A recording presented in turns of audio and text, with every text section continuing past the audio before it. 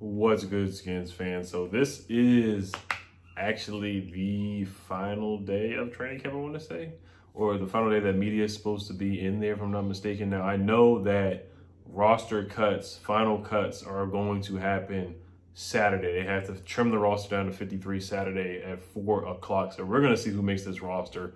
We'll be making a few videos this week leading up to that. I can't wait. I smell in the air. The weather's just beautiful outside. Today was just an awesome day, beautiful weather day to play football. I can't wait. Unfortunately, another Eagles injury. Jalen Reagor will be missing week 1. So that is huge news for the game on week 1. And I said before we play the Eagles, before these injuries, before the Brandon Brooks injury, before the not Jason Peters. What's the guy's name? Andre Dillard. Before the Dillard injury, Carson Wentz is out day to day now. He has an injury, lower body injury. Now these guys are getting hurt and drama. I just don't want Eagles fans to use excuses. That's what I don't want to hear when we beat them week 1. I've had us winning this game since the schedule came out in April, March. So I just don't want to hear the excuses. And I don't want to see injuries. I don't want to see the Eagles get all these injuries because I don't want to hear excuses. So I hope Carson's healthy for week 1. I hope Deshaun Jackson is healthy for week 1. I hope all these guys are healthy. I really do, because I wanted to beat them with their full team. But it is what it is. You got to play the guys who are in front of you. Chase Young had a great day. Had a sack on Dwayne Haskins.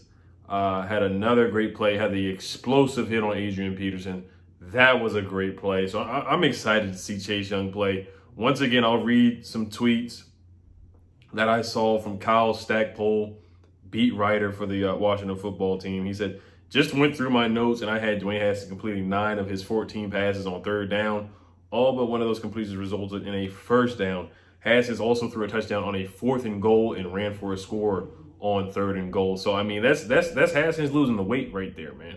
He's being more mobile. And he was actually mobile a little bit last year. You know, he surprised us all. He ran a lot faster than what I thought he was going to run. So him losing that weight is going to be huge for us. And then he also quoted that tweet by saying 5 of those were long conversions too, like 3rd and 8 plus, in danger of having a punt. Haskins found the open man time and time again. Haskins is heating up. He's really heating up. This guy is night and day from last year and this year. He has a coach that believes in him. He's believing in himself most of all. He's locking in. He's in the playbook. He's focusing on his craft and focusing on his job, which is to be a franchise quarterback. That's why I love it. I'm not going to get too hyped up just yet because it is practice. We're just talking about practice. But Haskins looks good. He looks really good. I'm confident in the guy that he's going to have a good season this year coming up. And then he also goes with, Kyle Stackpole also goes on to say, if I had to choose one player at each position who stood out today, here's who I got: quarterback Dwayne Haskins, running back Antonio Gibson. So that's good news that Antonio Gibson's playing well. He had a great camp. Ron Rivera does say that he gets confused at times. I mean, he's a rookie. There's a lot of things that they're throwing at Antonio Gibson. So, you know, he's just an athlete. He's going to be all over the field playing wide receiver, running back. You know, they might even line him up sometimes even like, of course, in the slot position. He'll be against a linebacker or a safety, and he's going to burn those guys. He's going to cook those guys. So I can't wait to see Antonio Gibson, the 3rd round pick out of Memphis. I can't wait to see this guy play. Wide receiver was Cam Sims. Cam Sims stood out today, according to Kyle Stackpole. I'm not surprised. Now, Cam Sims is the wild card. People are asking who's the X factor on this roster. I would say maybe Steve Sims or a low-key guy that might be able to impact this team and help us win a few more games this season. Of course, you know, I'll go with Steve Sims, Antonio Gibson. But a guy who has a fan club. He has some stands out there. Cam Sims has a following of people who really want him to make this roster and to make an impact on this team. We see the talent. The guy's 6'5", another Bama boy, can catch the ball. Sometimes he does drop the ball. He's inconsistent with that. He can jump really high. I mean, the guy looks like he can do a 360 windmill dunk because he jumps so high. And you just see the potential. But sometimes when the lights come on, he's just not that guy that we see in training camp, that we see in preseason, that we see in practice. So I really am hoping that Cam Sims gets a huge opportunity this year. I think he definitely will. Him and Haskins have great rapport and great chemistry. So Cam Sims stood out today. I'm not surprised by that. The guy, I mean, he can just jump out the gym. He can just jump. I mean, he can really catch and he can run routes. His route running isn't the best, but it's not bad. I mean, the guy, he has the physical tools. I'll say that. Just has to stay healthy. Offensive line was Morgan Moses. Morgan Moses stood out today. That's good news. I know a lot of people. He has He has a hate club. Instead of Cam Sims has a fan club, Morgan Moses has a hate club. And we all know that. So Morgan Moses stood out. He played well today. That's good to hear going against a nasty defensive front, you know, with Chase Young, Montez Sweat, Ryan Kerrigan. I heard the front four that started today.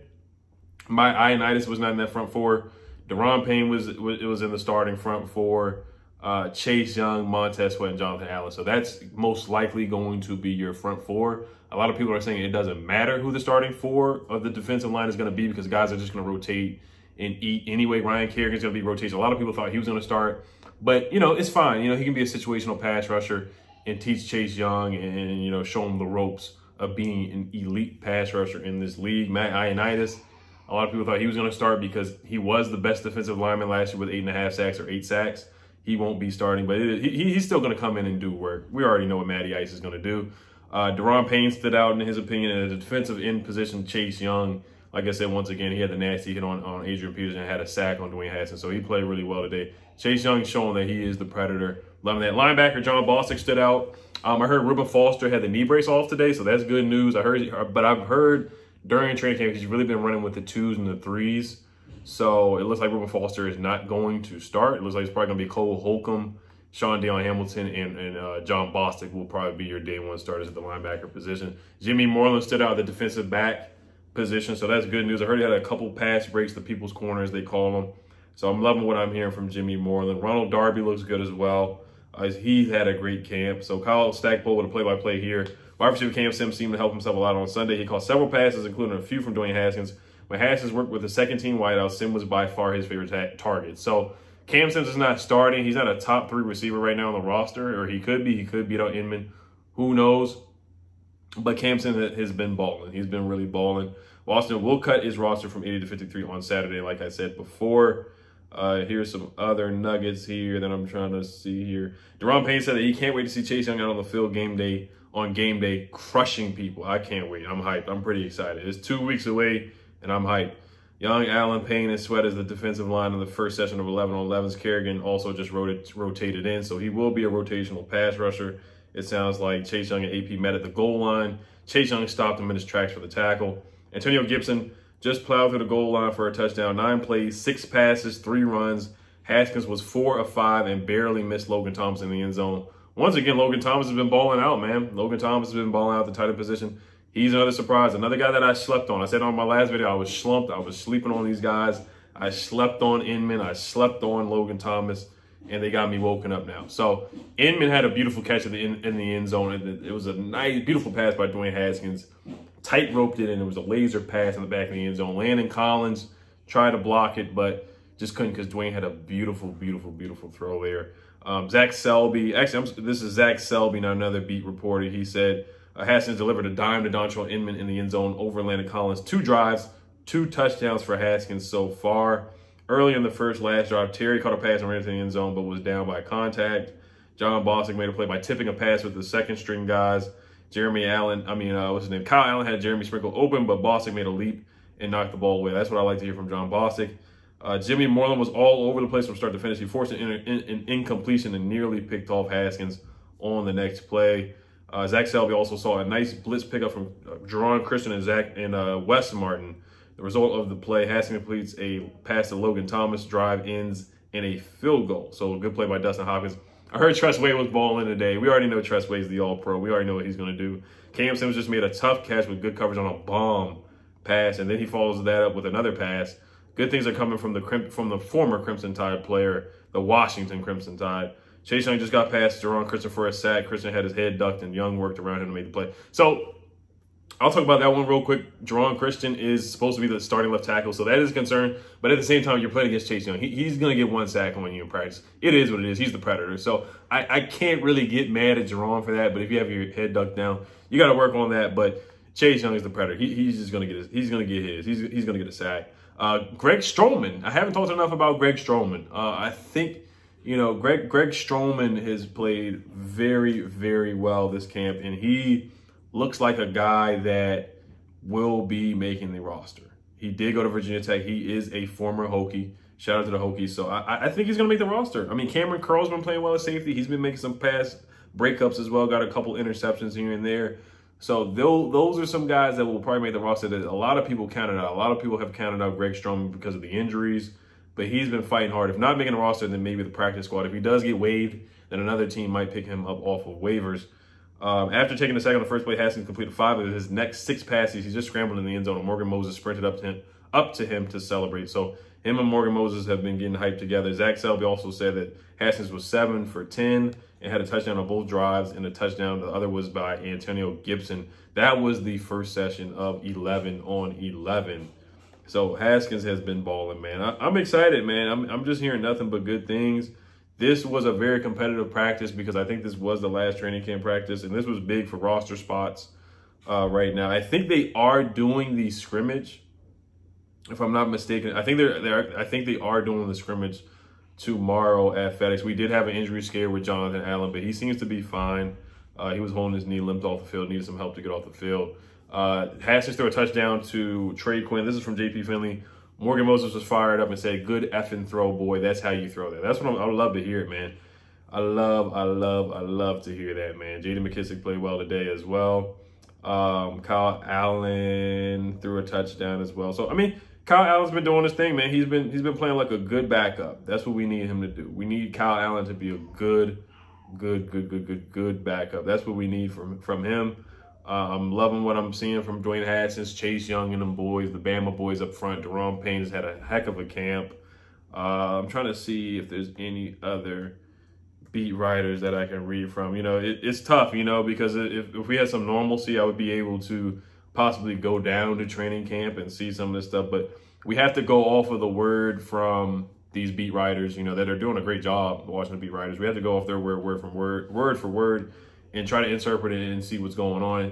Rhiannon Walker says Antonio Gibson said of working out after practice. Dwayne Haskins and him worked on RPOs, and Haskins suggested they do gassers after practice. Antonio Gibson says he never turns down extra work. So that, I mean, you even see in the work ethic. You see in the work ethic now that they're showing a video. Cam Sims, Steven Sims Jr., Antonio Gibson, Dwayne Haskins, and Darvin Kidsey are doing the suicides, or AKA gassers, after practice. Alex Smith didn't take any snaps today, but I mean, you see Dwayne Haskins, you got to be the first one in the building and the last one to leave. That's the cliche, but that's what you got to do when you're a leader. When you're the quarterback of this team, you're the captain of this team, man. You're trying to get that C on your chest, and you know a lot of people are gunning for your position because he knows in the back of his mind, if we go 3-13 or 4-12, then there's a guy named Trevor Lawrence. There's a guy named Justin Fields. There's a guy from North Dakota State, Trey Lance. There's 3 quarterbacks breathing down your neck in next year's draft if you don't show up this year. So